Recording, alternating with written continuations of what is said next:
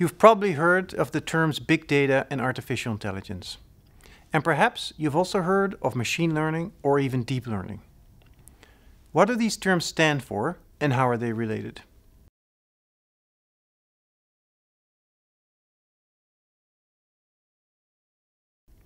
In the figure to the right, you see a Venn diagram. Big data is the more popular term for what I call data science. This is the scientific discipline that studies everything that is related to data, from data acquisition to data storage, transporting data over networks, data analysis, data visualization, searching through data, making decisions based on data, and determining how to create value from data for companies. This field is very large, even larger than computer science itself, also involving fields such as economics and mathematics. A subset of data science is artificial intelligence. Artificial intelligence is concerned with making machines smart. This involves fields like robotics, natural language processing, information retrieval, knowledge representation, computer vision, and machine learning. The field machine learning aims to develop algorithms that become smart through learning from historical data. This means we feed an algorithm data, which then in turn changes its own programming to become better at a certain task.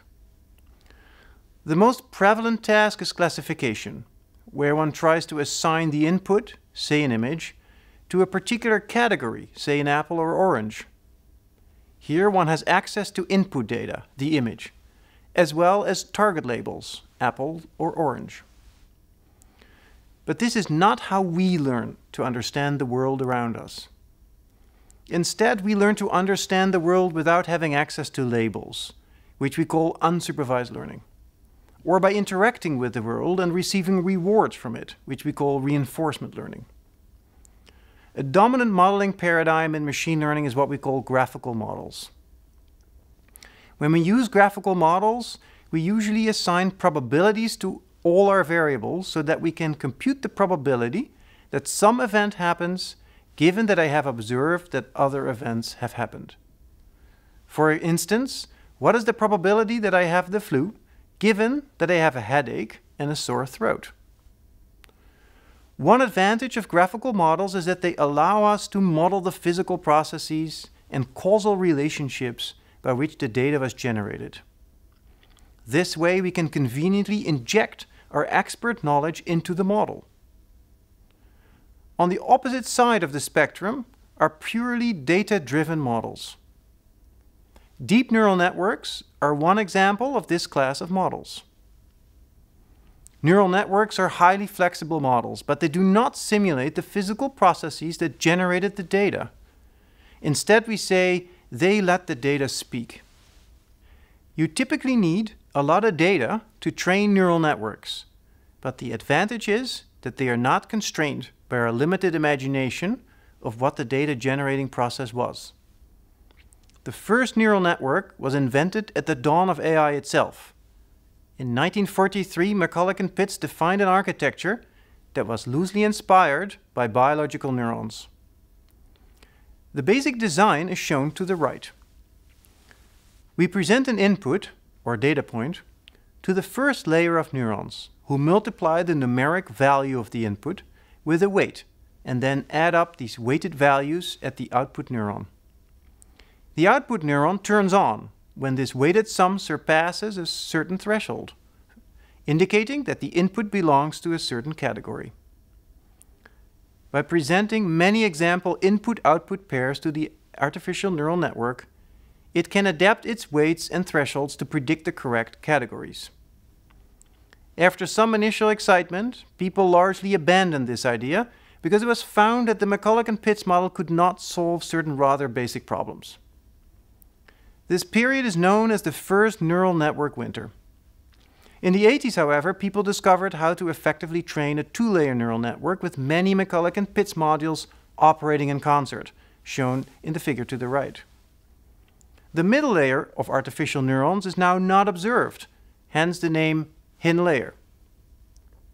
Each hidden unit represents an abstract feature, say a nose if we want to recognize a face, that can be detected in the input. The combination of these features then determines if the input belongs to a particular category. The signal that propagates through the neural network can be visualized as follows. Each neuron is a small light bulb that looks at all connected neurons below it to decide if it should turn on, where some neurons have more influence than others. If enough neurons below it turn on, it will itself turn on and provide a signal to the neurons above it.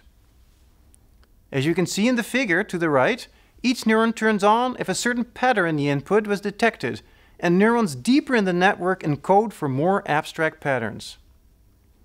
The trick that allowed researchers to learn these models effectively from data was a simple bookkeeping device based on the chain rule when computing gradients. This backpropagation algorithm, as people call it, propagates the error computed at the output of the network back through the network towards the adjustable weights, providing the signal to update them in a way that makes the whole network perform better. After some initial successes, alternative methods such as support vector machines claimed the center stage, heralding a second neural network winter. These new methods succumbed to a much more rigorous theoretical analysis and had comparable performance. But in 2009, neural networks once again rose from the grave when Geoffrey Hinton and his team in Toronto trained deep neural networks with many layers of hidden units and applied them to the problem of speech recognition, an application domain that had been stagnant for many years. Through the application of deep neural networks, an amazing improvement was established, paving the way to speech recognition on your smartphone. A few years later, deep learning also swept away all competition at the annual Computer Vision ImageNet Challenge. And this year, 2016, we have already witnessed two stunning results. Microsoft reached human-level performance at the ImageNet competition using a network with 152 layers. And Google DeepMind beat the world champion Lee Sedol at the game of Go 4-1. By now it's undeniable that deep learning is a powerful tool in the machine learner's toolbox and will find its way to many exciting applications in the future. So why do these neural networks perform so well? The reason is a confluence of three factors. Researchers have found that deep neural networks can be trained very efficiently with graphics processing units, or GPUs. A GPU was originally developed to display video on a computer screen, but now serves as a miniature supercomputer for deep learning. The second reason deep learning is taking off is the availability of massive amounts of big data.